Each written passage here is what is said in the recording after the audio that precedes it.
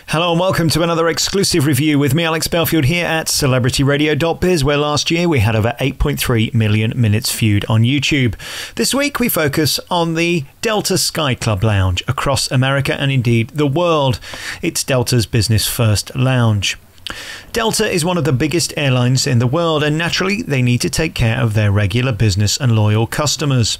So they've created the Sky Club. It's Delta's lounge for business and first passengers.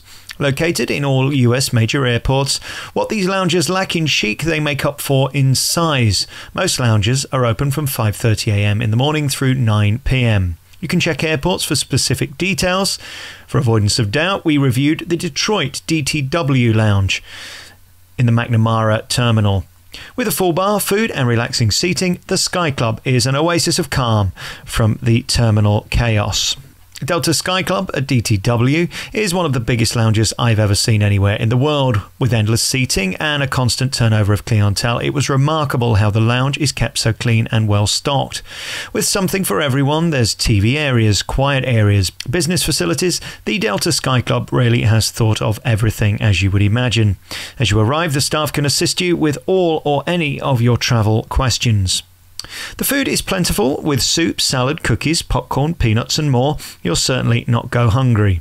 You can get every soft drink you're looking for, as well as decaf and regular coffee, water, sodas, and of course there's alcohol in plenty supply. Because the lounge is so busy and huge, there are various stations throughout the club to help yourself. If you're not a Delta member, of course you go in free. If you are, you can purchase a day pass at the Sky Club for just $42 a day. There's complimentary Wi-Fi throughout the lounges as well. You can power your phone and laptop at various points throughout the lounge.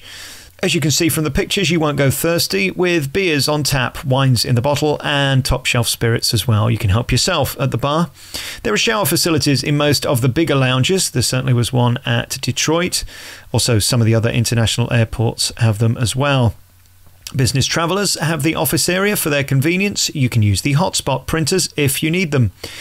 You won't be bored with endless TVs throughout and an impressive selection of magazines and newspapers. You can help yourself to those. The Sky Club has screens throughout to check your flight also.